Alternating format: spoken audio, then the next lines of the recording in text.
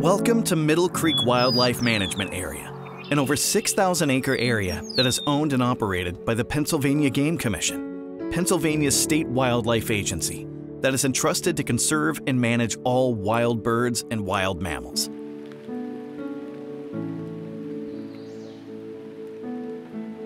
During your visit to Middle Creek, you have the opportunity to see hundreds of wildlife species and explore the many habitats that they call home throughout the year. But Middle Creek wasn't always a wildlife oasis. In order to understand why Middle Creek is here today, we'll have to go back in time over 100 years ago. Many of the wildlife you see today wasn't always easy to find in Pennsylvania. In the early 1900s, many wildlife species common to Middle Creek today, like waterfowl, birds of prey, and deer, were rare to find after unregulated hunting and habitat destruction occurred. After the formation of the Pennsylvania Game Commission in 1895, wildlife was protected, conserved, and managed based on a scientific approach. Using wildlife science allowed biologists to better understand populations and habitats to help species rebound. As decades ticked on, the Game Commission assisted in bringing countless species back from the brink, and in many cases were able to allow regulated hunting of certain species throughout the state. The Game Commission was also able to secure over 1.5 million acres of land available for wildlife and public recreation, such as hunting. One of these areas of state game lands was the Pymatuning Reservoir in the northwest part of the state. In the mid-1900s, hunters from all over Pennsylvania would flock to Pymatuning for world-class waterfowl hunting. However, for a large portion of the population that resided in the eastern part of the state, Pymatuning was a long trip for a single day's hunt. Many hunters began to ask the Pennsylvania Game Commission to create a Pymatuning of the East in order to have closer waterfowl hunting opportunities. Utilizing a unique funding opportunity known as Project 70, a bond issued to state and local governments, as well as money from the Federal Land and Water Conservation Act, the Game Commission utilized over $5 million to acquire property to build a reservoir and wetlands for migrating waterfowl.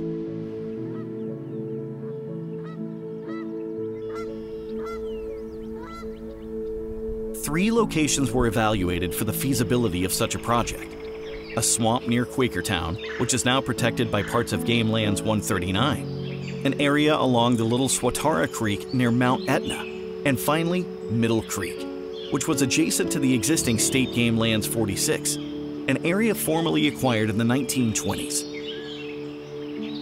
In the end, Middle Creek was chosen since it was the most ecologically and hydrologically suited. The roughly 3,000-acre area of farmland was owned by 63 different families. Many of these families willingly sold their farms, as the soil was not ideal for farming. Some families, however, were less inclined to sell their properties, and through court proceedings, the properties were taken through eminent domain after the landowners were compensated for their loss. Land acquisition was completed in 1972. While farmland often gets converted to housing developments, shopping centers, and warehouses, in this case, these farms were dedicated to become a haven for wildlife.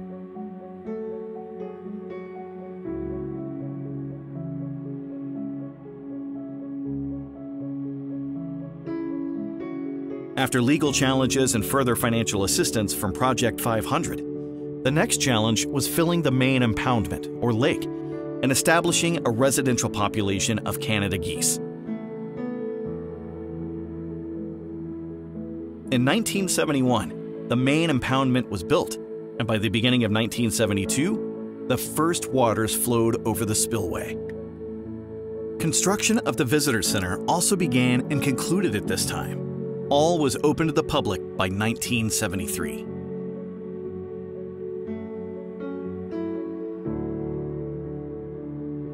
The future was still uncertain. Would Middle Creek's habitat attract wildlife?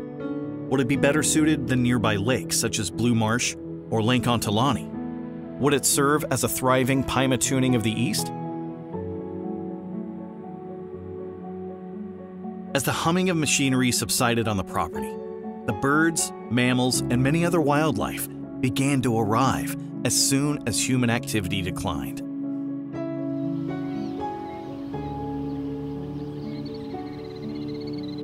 Middle Creek hosted its first Lottery Canada goose hunt in 1974 to 25 hunters.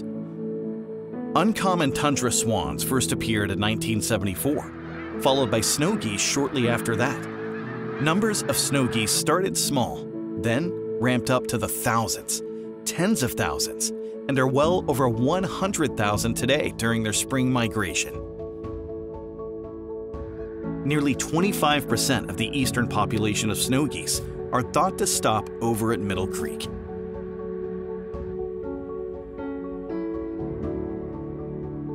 Bald eagles, critically endangered at the time, were first seen in 1974, and the first young was fledged in a nest in 1998. Many other species followed, and today about 67% of the state's recorded bird species can be seen at one time or another utilizing Middle Creek.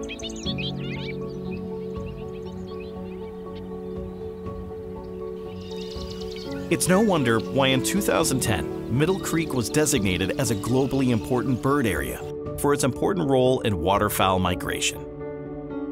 It's also listed as an important mammal area due to its diverse and undisturbed predator-prey dynamics. This diversity of wildlife can be attributed to the unique habitat management practices that includes prescribed fire in native fields of grasses and wildflowers, habitat improvement timber cuts, resulting in both young and mature forest, the manipulation of water levels of wetlands, and the use of interspersed agricultural crops. Diverse habitat results in diverse wildlife. Many areas of Middle Creek are closed to public access, which allows wildlife to breed and thrive undisturbed by people, vehicles, and drones. Due to the unique funding sources that contributed to acquiring and creating the lands for Middle Creek compared to other state game lands, Middle Creek offers other outdoor recreational opportunities in addition to hunting. Outdoor enthusiasts can also enjoy wildlife photography, bird watching, hiking, picnic areas, fishing, and limited non-motorized boating. There's a lot to choose from in Middle Creek, including over 10 hiking trails covering 20 miles, including a section of the Horseshoe Trail that runs from Valley Forge to the Appalachian Trail north of Harrisburg. Middle Creek is also a center of environmental education for the Pennsylvania Game Commission. Every year, hundreds of students come through the doors of the Visitor Center and explore the grounds. Thousands more come for the various annual events, such as National Hunting and Fishing Day, the Wildlife Art Show, monthly educational programs, and of course, the spring waterfowl migration, when hundreds of thousands of snow geese, swans, and other waterfowl species descend on Middle Creek.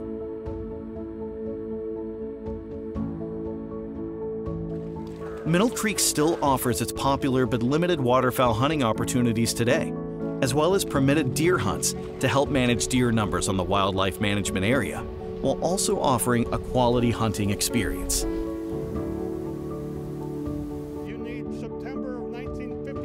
The Visitor Center expanded in 2022 with the addition of the agency's Conservation Heritage Museum, which reflects the Game Commission's history of conservation from the era of exploitation to today.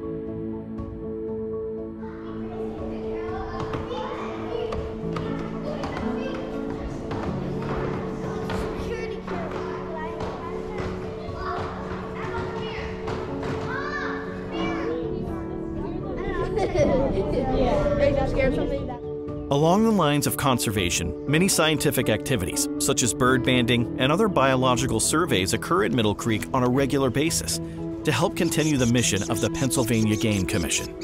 Middle Creek is proof that big ideas and hard work can result in great success, but not without some sacrifices. Although Middle Creek's beauty and rich natural resources flourish today, there are still many external pressures that threaten it. Invasive species outcompete and harm many of our native species, single plant species can completely overtake areas that once hosted many native species. Invasive carp can destroy aquatic habitats and nearly eliminate native aquatic vegetation and other native fish. Wildlife face many diseases that can be difficult to control, such as chronic wasting disease in deer. The unprotected lands around Middle Creek, which provide food for migrating waterfowl, can easily be paved over and lost forever to development, and protecting such vital areas will always require cooperation with the public. Middle Creek's future is never guaranteed. But as long as there are people who care and support science-based conservation of wildlife and their habitats, generations will have the same enjoyment that early visitors and hunters had when the first Canada goose hunt was held in 1974. If you don't know what makes Middle Creek special to you, now's the time to find out. As you explore, ponder to yourself, what will Middle Creek's legacy be? What will yours be?